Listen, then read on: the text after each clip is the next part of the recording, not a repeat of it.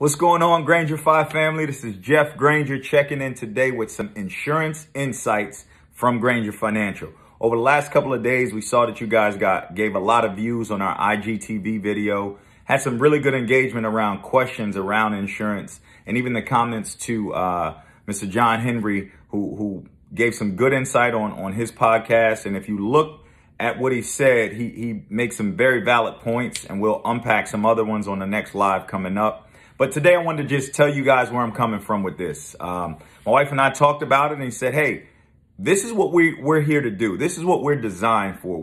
Our job is to bring you guys information about the industry, not wait for you to call in. So we have all these platforms we're going to share.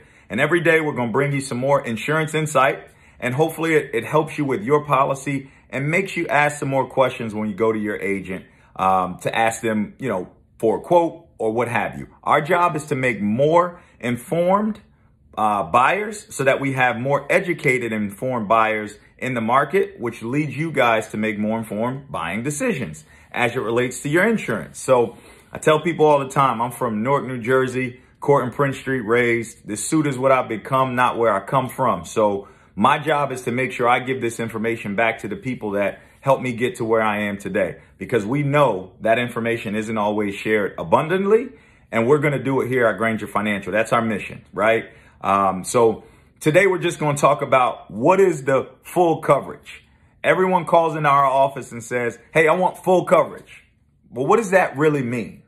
Full coverage, when you talk about it from an insurance standpoint, isn't really a term that we as industry professionals use. We just understand it from what customers say when they call in.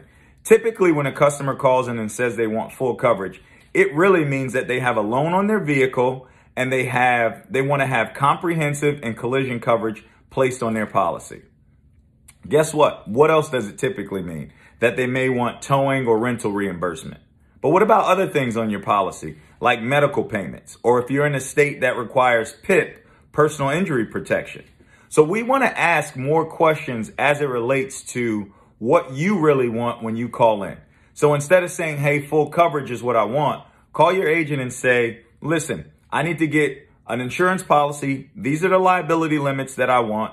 State minimums, or what we prefer for you to have, is 100, 300, 100 or above.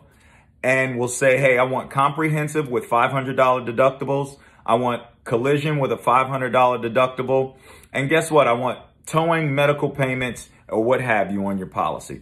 That's a better way to look at it and approach the policy versus saying full coverage, because sometimes agents hear full coverage and only put on comprehensive and collision, and then you may need a tow or you may need a rental car when something happens. And because that wasn't discussed, you're left on the short end of the stick. So full coverage isn't really a term out there that we use as industry professionals, but we do understand it when you call in and say it. I'm just wanting you guys to ask a little bit more about what you have and what you're going to have on your future policy. I hope that helps. Full coverage versus breaking down your coverages and making sure that you have exactly what you want on your policy. Total difference. If you guys need anything, please reach out to us at Granger Financial on Instagram, youtube.com/Granger Financial, or you can give us a call in the office, 866-973-1128. We look forward to hearing from you. Our email is info@Granger Financial. Thank you guys for tuning in again. I'll see you tomorrow or next week. We'll decide. Later.